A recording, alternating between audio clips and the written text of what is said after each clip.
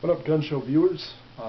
Today I wanted to talk about the effects of caffeine consumption. Recently I've been fighting that, well, to be honest, I've been fighting that for many years now. Especially when I was a kid and a teenager, I had a lot of soda. Since then, I still fight my addiction every so often, which is, I figure would be a good reason to talk about the effects and my experience through it. So I'm on overcaffeinated.org, good name for a site. It pretty much talks about all the effects of caffeine and such.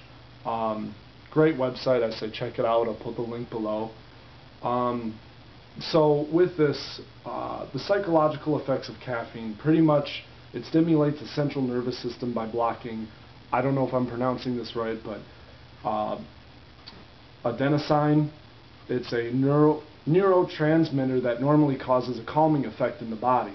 The resulting neural stimulation due to this blockage causes the adrenal glands to release adrenaline, the fight or flight hormone. Your heart rate increases, your pupils dilate, your muscles tighten up, and glucose is released into your bloodstream for extra energy. Viola, you now have the caffeine buzz.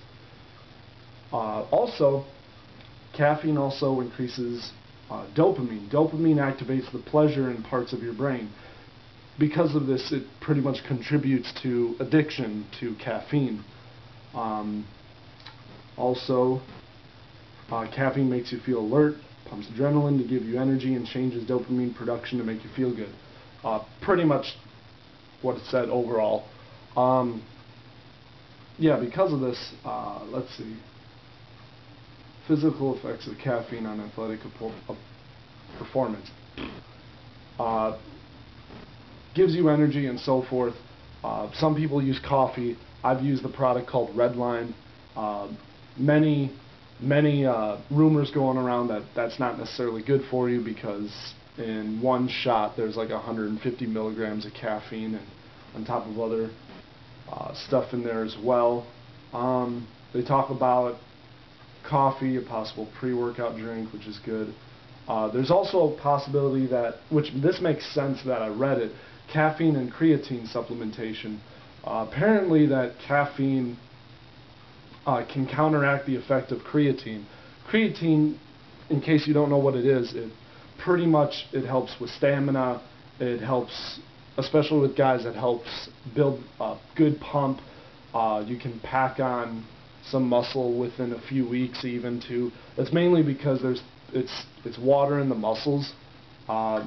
It helps nourish them better and so forth. And what caffeine does, it pretty much dehydrates you, taking that water out, which would make sense. There are supplements out there that has both caffeine and creatine in them, which I would think would kind of help. I guess it depends on the product. There are a lot better products out there. I'm taking C4, which is pretty good. Not as much energy in there, but does help with a good pump and so forth.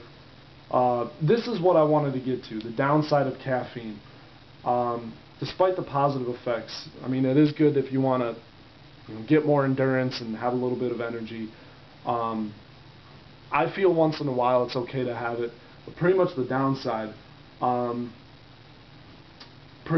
caffeine stimulates the central nervous system and can produce restlessness, headaches, and irritability. Caffeine also elevates your heart rate and blood pressure. Over long term, as your body gets used to caffeine, it requires higher amounts to get the same effects. Certainly having your body in a state of hormonal emergency all day isn't very healthy, which kind of makes sense. I noticed, especially when I took Redline at first, I was jacked up. That was just alpha, half a shot. I just felt crazy and powerful, and over time I kept having it and like one more won't hurt, one more won't hurt. We've all heard this or thought this. It got to the point where I would have 2 shots of the entire bottle, and now when I had, well, a couple weeks ago when I'd have it, I would have a whole bottle and I wouldn't even feel it, and that's over 300 milligrams of caffeine. That's a lot. Because of this, I knew I had to start cutting back. Quick shout out to some of my coworkers, Jackie, Nicole, everyone else who's helped me get on my butt about getting off of that. I've been off of caffeine for the most part for the past 2 weeks. There's still a little bit in my pre-workout pump, but not nearly as much as Redline. I feel better. I actually feel more natural energy throughout the day. Just working out can give you some good energy and so forth. And eating right, that's a major.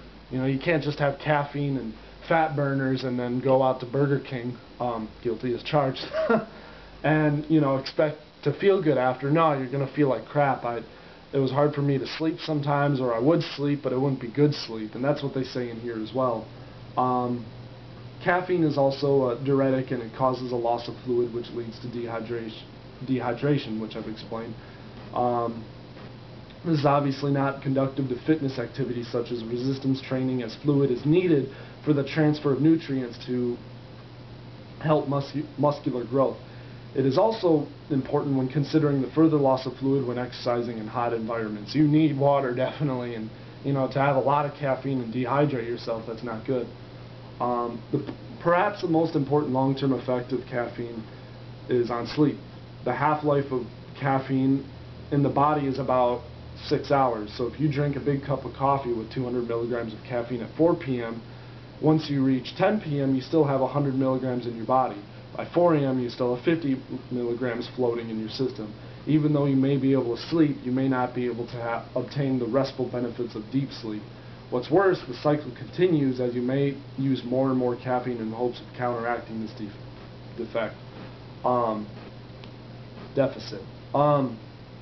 So pretty much, yeah, the long-term effects I definitely say are not good, especially, if you have anxiety or depression, over time when you have caffeine, once you crash or you don't have it in your system anymore, you're going to feel like crap, you're not going to sleep as well. And I noticed that, especially the past 2 weeks, I don't have as much. I feel better, I feel more confident, I don't feel like tired all the time. And I mean, even my coworkers notice I have more natural energy when I come to work, and it's not like, I take a red line and crazy energy, and then I would say all the time, and it bothered me, I'd say all the time that I was tired and I felt like crap, and I'm just glad that I got off the stuff. So I mean, yeah, caffeine is definitely, in the long term, I wouldn't use it. I've actually heard some rumors on top of it, it shrinks your brain, which kind of makes sense because it's dehydrating you. So I mean, the only advice I would say on top of it is if you do have a lot of caffeine, cycle through it, take a few weeks off every so often. Make sure when you have it, you do drink a lot of water to nourish your system and so forth. Yeah, so I mean, that's pretty much covers it. Again, check the link out below. A good tip is just with any supplement or any vitamin or anything that you're putting into your body and you're not sure about, look it up. That's what I'm doing, and I'm like, there's got to be some bad effects when it comes to this stuff. So, but yeah, I would definitely say, yeah, just be careful. Don't have too much and too little of anything when it comes to fitness or just anything in life. The fitness question of the day pretty much would be, what are some good ways to help you get natural energy, whether it's, it could be green tea or just drinking water, having oatmeal. So question is, what do you use instead of caffeine? What do you use for energy? So thank you for checking me out. I'm going to be posting more videos soon. Gun Show Fitness, stay fit, have an awesome day.